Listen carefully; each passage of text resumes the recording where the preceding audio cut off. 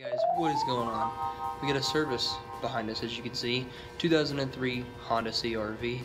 Let's get started. Alright guys, I'm writing out the sticker right now. In order to change the light on there, there's a light that'll say maintenance required.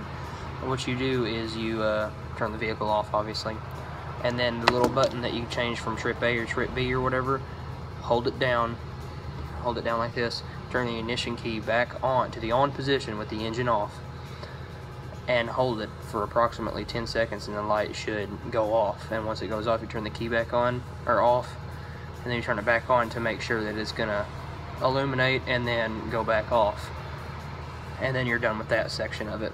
Alright, so this is the 2.4 liter 4-cylinder dual overhead cam, all that crap. Not sure if there's any other engine options for this year model, but this one has the 2.4, and it's going to take 5W20 oil. And I'm fixing to raise it up here in a minute, and we'll get started on the underneath. Alright guys, so here's the oil plug right here. It's going to be a 17mm, and there's a CV shaft. I don't know if you can see that orange up there, that's the oil filter. See if I can get up here with the camera and get a better view of it. There she is right there. And I have the filter right here, because we carry Napa filters. And Napa will be a 21356, as you can see. And that will get that off. So I'm gonna go ahead and get this draining. Hey guys, so while that stuff is draining, actually, I'm just waiting on the oil, where the oil filter was at, to drain now.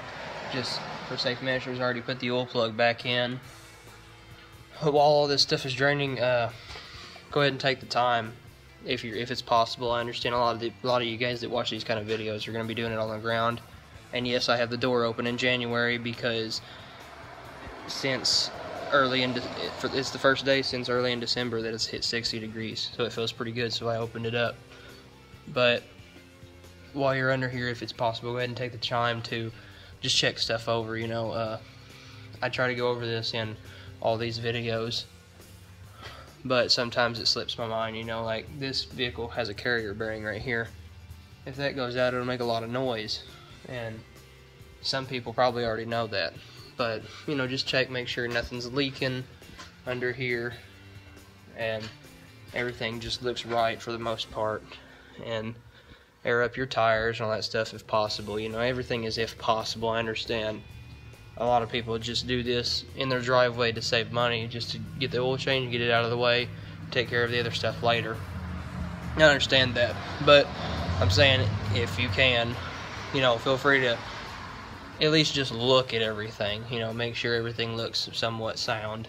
So I'm gonna go ahead and slap this oil filter back up in here, and it's kind of a sound I'm going to get to, especially if you're laying down on the ground, I'm sure. But after you get done fighting with it and everything, it is possible. I had to go over the top of the CV shaft.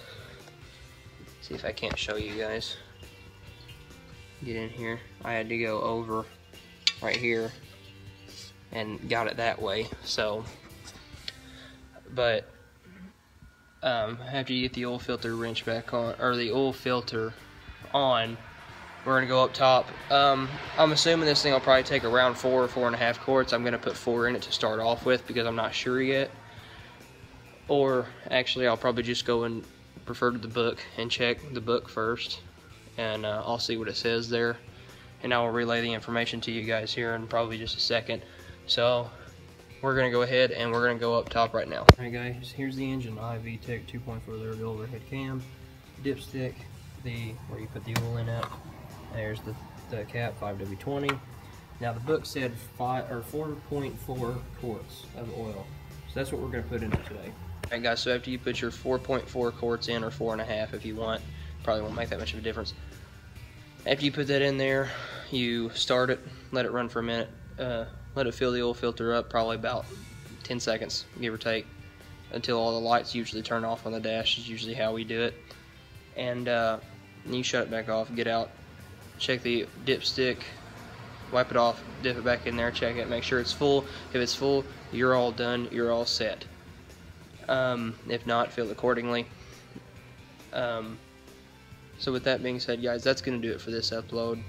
I hope you guys enjoyed the video, and if you're new to the channel, feel free to subscribe. You know, I don't have very many subscribers.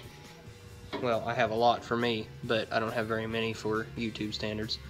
So feel free to subscribe, and if you do, hit that bell icon. That way you get notified every single time I upload. And if you're new, or if you're a returning subscriber, or to my new subscribers, thank you for showing up, and I will see every one of you guys in the next upload.